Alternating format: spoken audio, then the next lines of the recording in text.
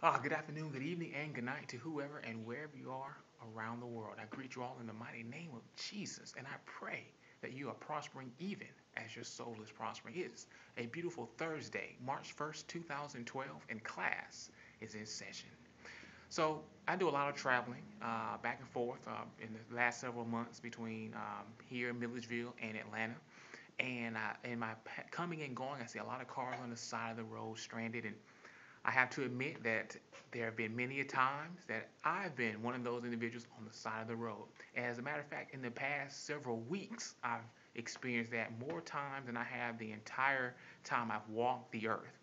And to all my friends watching this, you know exactly what I'm talking about because you are the ones I'm calling saying, hey, I'm on the side of the road at gas car, whatever. There's, whatever. But anyway, so it got me to thinking on my way back to Milledgeville this past Sunday. I started thinking, if I'm on the side of the road, and let me give you background. So while I was in Atlanta, I was watching one of those detective stories, cold case files, or discovery, investigation discovery, or something to that nature, whatever. Missing people, whatever. So I started thinking, what would give me a better chance of being found if someone comes up and I'm missing. So I thought about if I'm on the side of the road, what would be the best scenario? And I'm thinking, I know you're thinking, well, you will call somebody, you break down the side of the road, you call a friend, and you wait for them to come up, right? Of course. Then what happens if someone pulls up behind you and they come up and then you say, and they come up to the window and say, "Do you need any help?" You would say, "Oh, I've already got somebody. I've called somebody. They're on their way." Easy enough, right? But what happens if things take a bad turn even then? What needs to be, preventative measure can you do? So I started to think, you have a few moments from the time that person pulls up to the time they get out the car to come assist you if they have bad intentions. So I started thinking, well, if I'm on the side of the road and somebody comes up behind me, the first thing I need to do is either Facebook, since we live in a social network world, you got Facebook, you got Twitter, you got texting, you can make a quick phone call or whatever.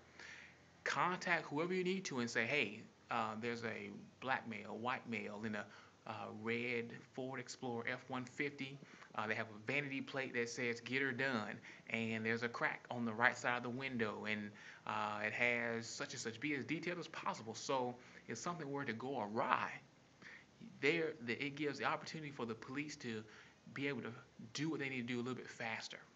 Okay, and it's just a preventative measure. And I know what you're thinking. Well, what happens if I'm the one that goes and picks somebody up? There's no reason why I would be tricked and fooled. Well, not the case, because I was watching my favorite show, Psych, the other night. And this same scenario happened. A passerby got out to help a couple, and they ended up pulling a gun on them. Now, this is just make believe, but does it happen in real life? Probably so. So the same thing happened. When you pull up behind the car and you're going to assist that person, what can you do?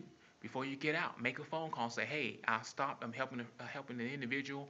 Their license plate is such and such and such and such. They are a female. They're a male. The color of the car. Very description. Be very descriptive in the information you give. So that way, gives you it gives you accountability. Make sure someone knows where you are, and if something were to happen, because unfortunately, say this world is run by Satan, and the things that are going on in it, and so you have to be very mindful in these times to protect yourself, protect God's people. So that's my cliff note for you. Just to be wise when you're going out stopping and helping people, and just use wisdom. Not everyone is out like that, but just use wisdom and just be safe in every situation. Just to go and make that phone call, the extra step, that text, that tweet, or whatever. That's my encouragement to you.